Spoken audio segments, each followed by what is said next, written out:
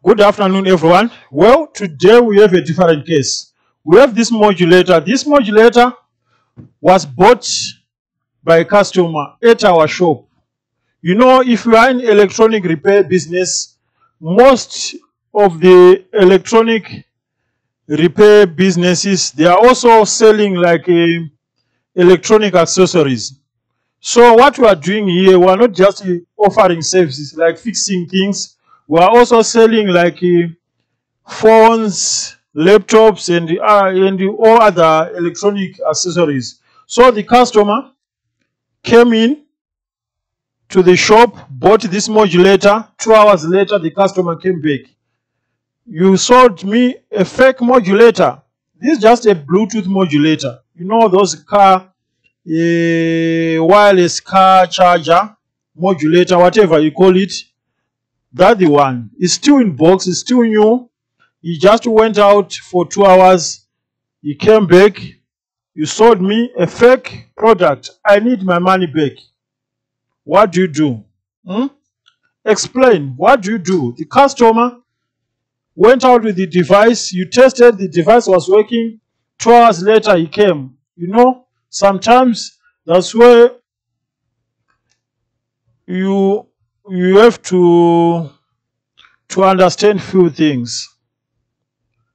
Of course, we tested this, was working before, but 2 hours, you can't just buy a modulator and 2 hours, after 2 hours it went off. So I explained to the customer, you know what, maybe it's something fault or there's a minor issue, and just give me time. He said, you know what, I'm in a hurry, I'm giving you only just 1 hour.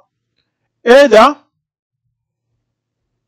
you rectify the issue or you return back the money. So we don't have time here. We don't have time. That's the modulator that we sold to the customer together with the remote.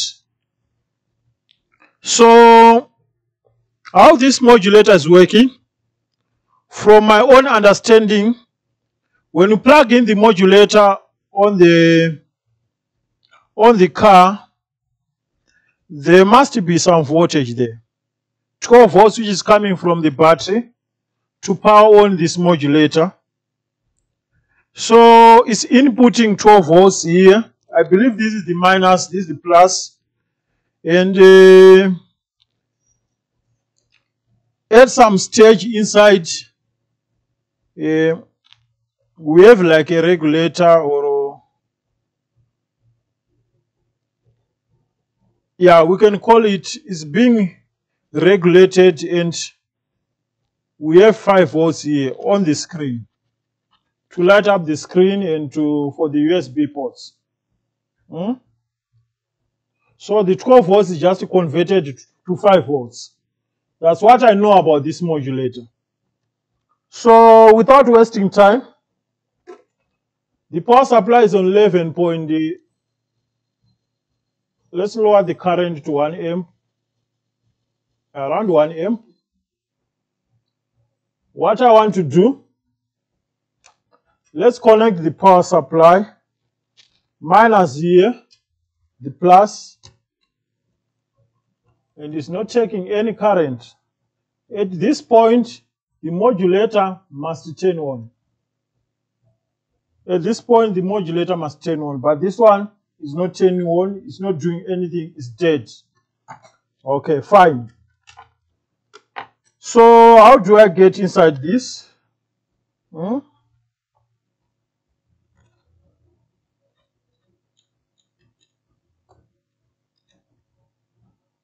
We do have a fuse here. Let's check the fuse together. We do have the fuse here.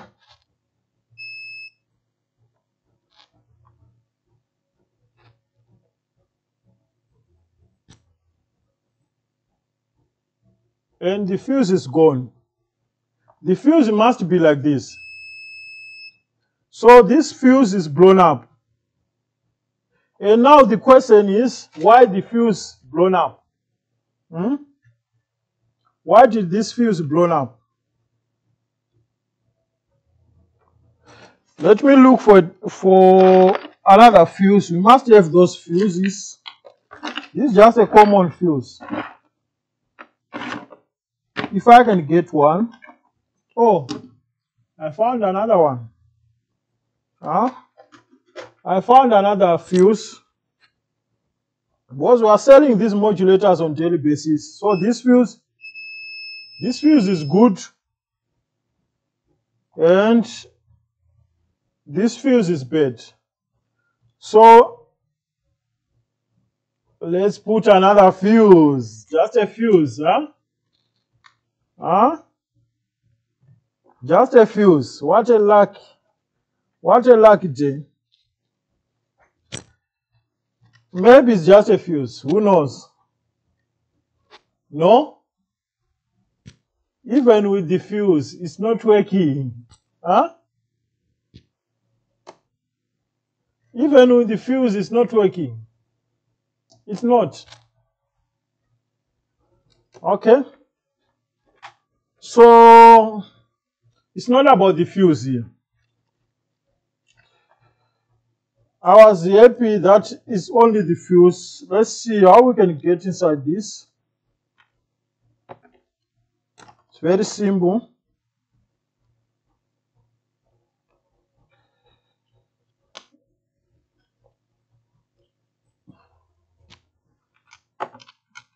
Yeah, this is some kind of boring stuff. Let's disconnect this board. I think I just seen something.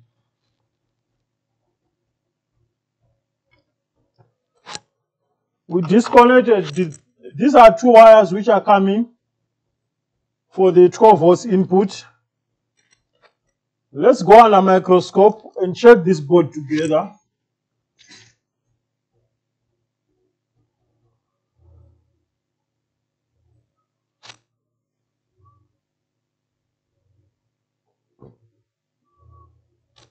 That's the board.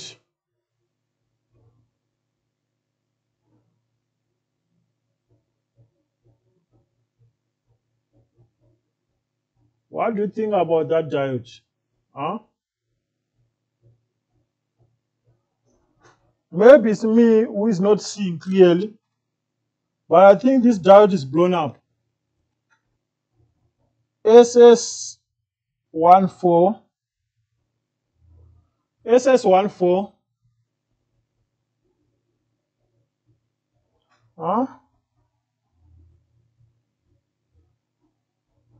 SS14. This is just an external diode. Okay. SS14. SS14, I believe this is just a surface mount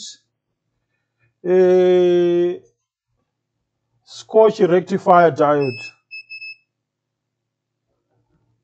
That's what I think.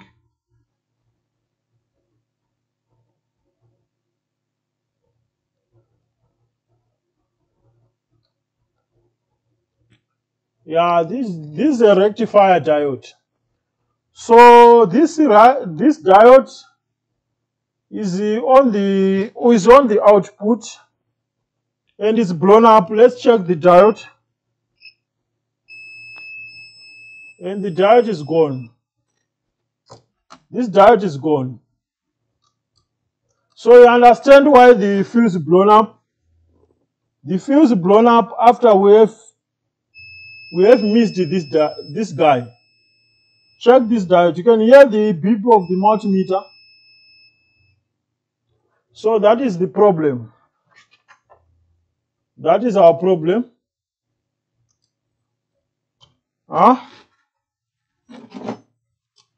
Where can I find this diode? So it's not about the fuse. Oh, I found a board with so many diodes. Let's check. Are we able to find the diode here?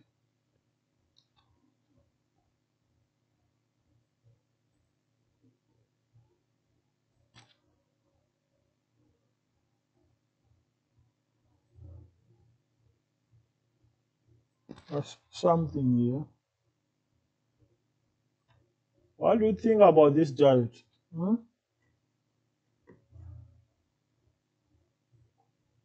SS14. I would like it just to find a diode. We found something. Hmm? And the diode is good. So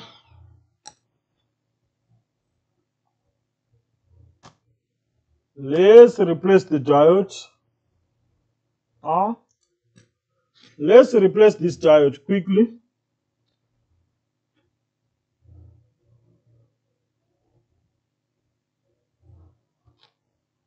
Okay.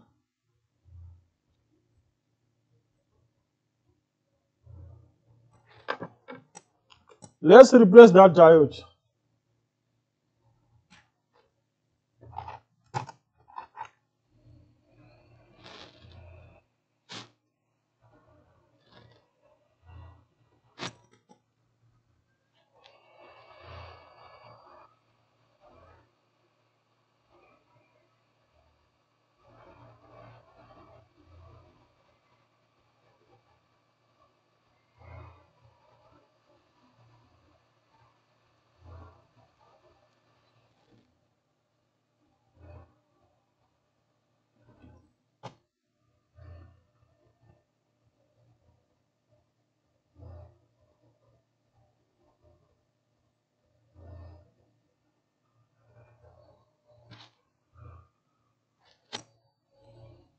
We are now taking out the diode.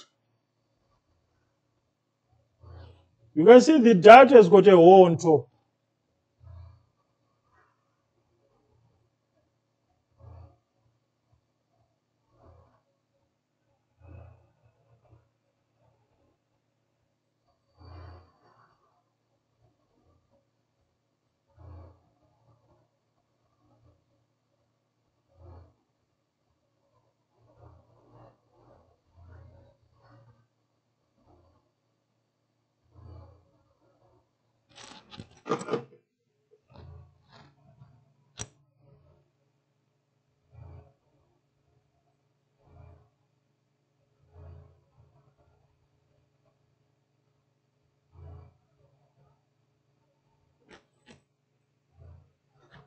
This diode is now in place. So our diode is now in place. All what we need to do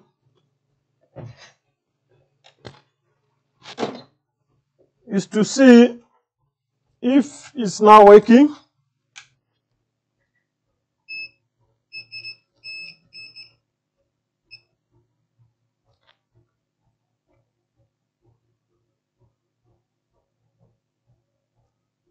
The board is too small.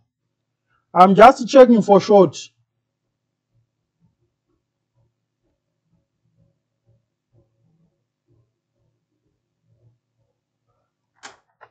No, it's not shorted.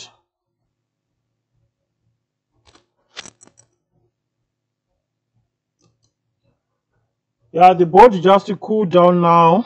So what we need to do, let's put back those wires for the 12 volts input. Let's put back those wires, minus and plus.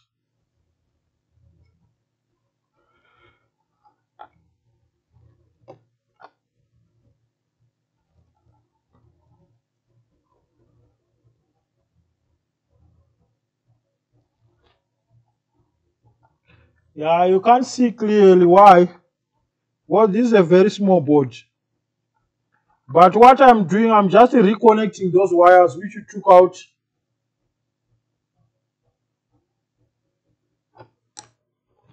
Which you took out from this end. So, do you think we now have a working modulator?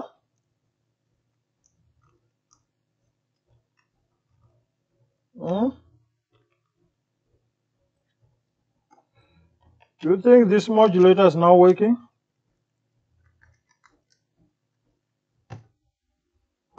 And we need a fuse. Which fuse is good? Let's check out the right fuse here.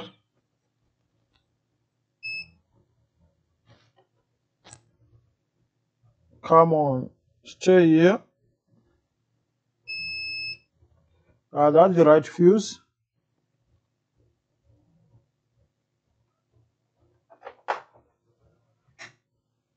So, you know, sometimes if you are in this business, it's very common.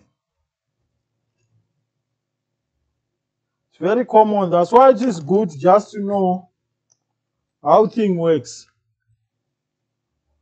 Because sometimes you'll be left with no option except to refund back the customer. So minus, you see these wires and plus on the center, and it's working. Huh? Check there. It's working. Huh?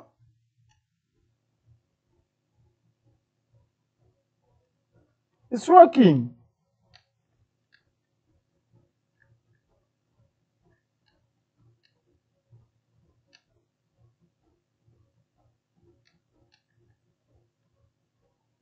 I'm sure in order to change, I have to connect it on the car.